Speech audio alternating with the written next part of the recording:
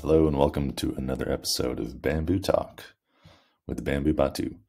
I'm Fred Hornaday from Bamboo Batu. If you love bamboo, check out my website, bambubatu.com. All things bamboo, hundreds of free articles, lots of fun stuff, lots of cool pictures. If you want to talk more about bamboo and specifics, I'm also available for private consultations. More information and links below in the show notes. Check it out. Today we're talking about the future of bamboo. Bamboo has been around for thousands of years. People have been using it for many, many things for thousands of years.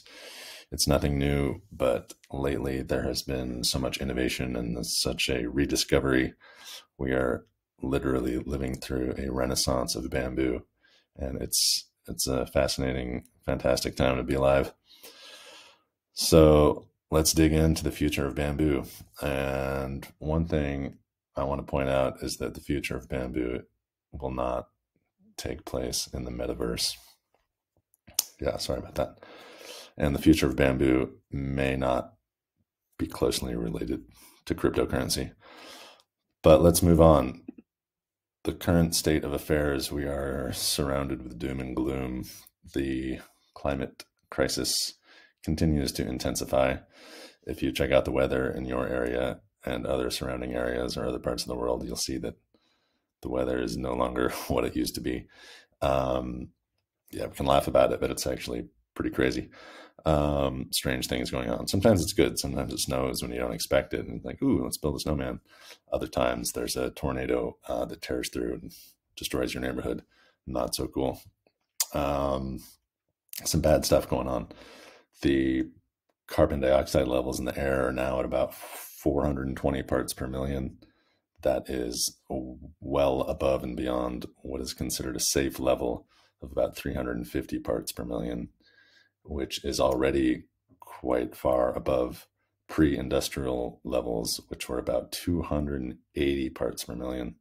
So we're about 50% above those pre-industrial levels, and no sign of those CO2 levels going down, which means that we've got some, yeah, it's bad news.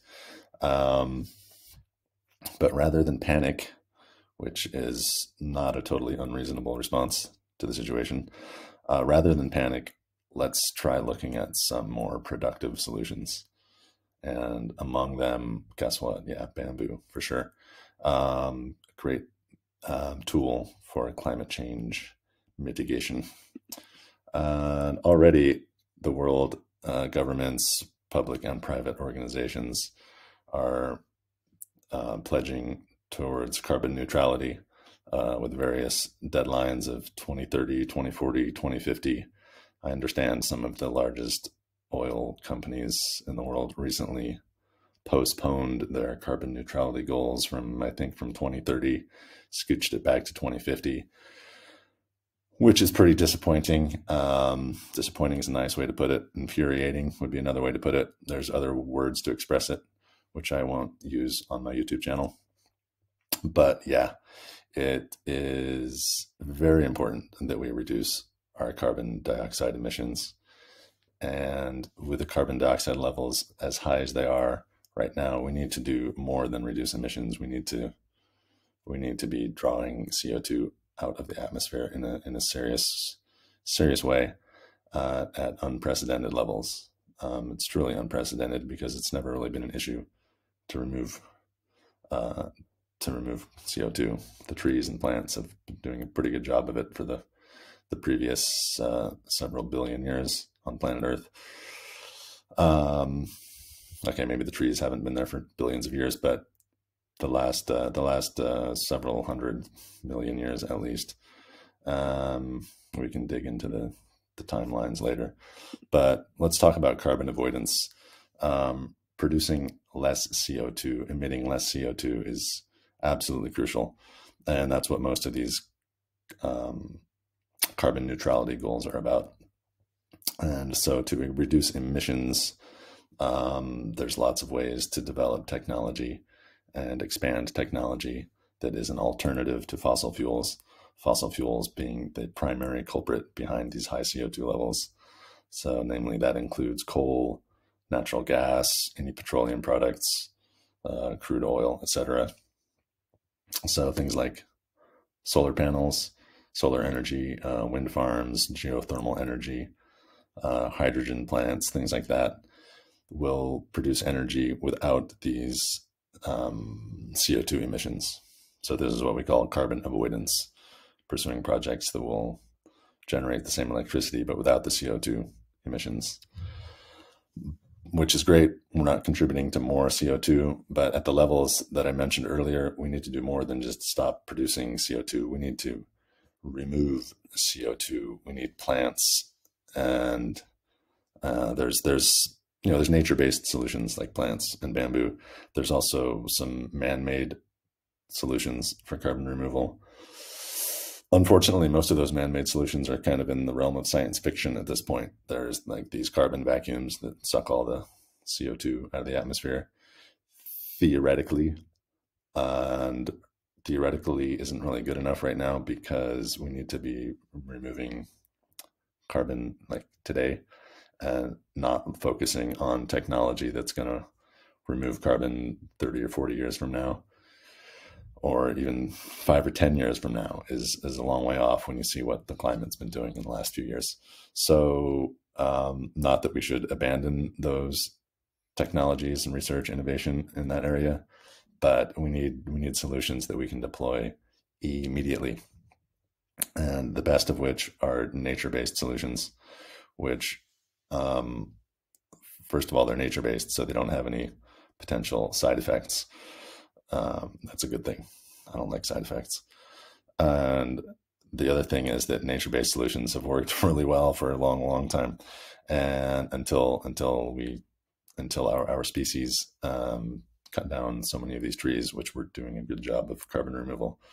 So bringing us back to bamboo, metabolizes, photosynthesizes more quickly than any other plant, except for maybe seaweed or something. Giant kelp is a great photosynthesizer. But as far as woody terrestrial plants, bamboo grows faster than anything. And with that fast growth rate, we have a very fast metabolism, which means it's photosynthesizing more quickly. Photosynthesis, as I hope you recall, is the process by which the plants use their chlorophyll to turn sunlight into food, i.e. sugar. And as they do that, they are absorbing CO2 and exhaling oxygen, which is basically the opposite of what the rest of us do, animals and plants, animals and humans included. We are, of course, inhaling oxygen, exhaling CO2, but it's not our CO2 exhalation that is the problem. However, it could be the plant's oxygen exhalation, which could be the solution, by absorbing massive quantities of CO2 from the air. So bamboo planting is catching on fast, and with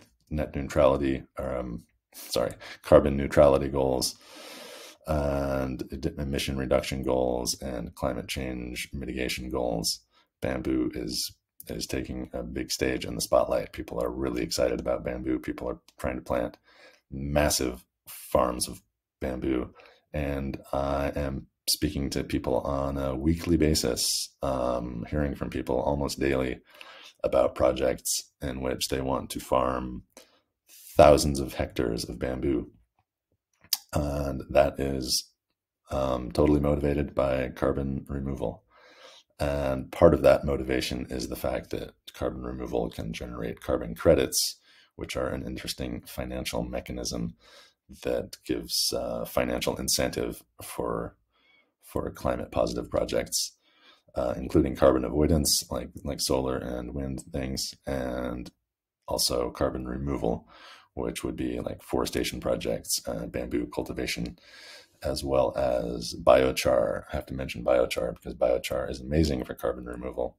You take the biomass of the plant where the carbon is stored in a solid form, you cook it down into biochar, which is highly concentrated carbon substance. You bury it in the soil where it provides an amazing fertility enhancing quality to the soil, like a fertilizer substitute. It's not really a fertilizer, but it is a fertilizer replacement or fertilizer substitute, biochar.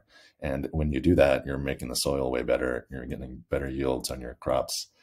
And relevant to this conversation, you are storing large quantities of CO2 underground, creating what's called a carbon sink, where the carbon is stored. And with biochar, that carbon sink is a long-term carbon sink. The carbon stays underground for a long, long time, centuries, even up to 1,000 years or more. We can see this in the soil in the Amazon. Check that out. Google terra preta, which is that black, rich soil of the Amazon, which is loaded with carbon from way back in the day. So bamboo cultivation is gaining huge interest, gaining traction, and we are going to see a lot more of it. This is the future of bamboo. The last couple of years, I've been seeing lots of pictures like the one on the left. Lots of people starting bamboo farms, looking for information on how to start a bamboo farm, how to cultivate bamboo, where to get seeds, where to get seedlings. There's a race to get bamboo in the ground. And as that race goes on, the bamboo will proliferate. And that means fast forward 7 or 8 years, up to 2030, when these carbon neutrality goals are starting to kick in, and the zero emission goals and things like that. And by that time, we will have lush, mature bamboo forestry in places where it had not been previously. So all over Africa, Southern Asia, Central America, there's people wanting to plant bamboo big time. Even in Europe, in Portugal, Italy, Greece, people are planting bamboo. In the United States, from California to Florida, up to North Carolina, in the Midwest, people are getting into planting bamboo because it's amazing. And the future for bamboo has never looked brighter. It's unfortunate that it was this climate crisis scenario that drove us to the point where we finally recognized the benefits of bamboo. But better late than never. And let's hope that the future will just look greener and greener as more bamboo comes into our lives. Hope you enjoyed this short talk about the future of bamboo. If you've got questions or comments, punch them in below in the comment section. As always, tell your friends about Bamboo Batu, subscribe to the channel, make Bamboo Batu your new favorite, and we'll see you next week. Thanks. Bye-bye.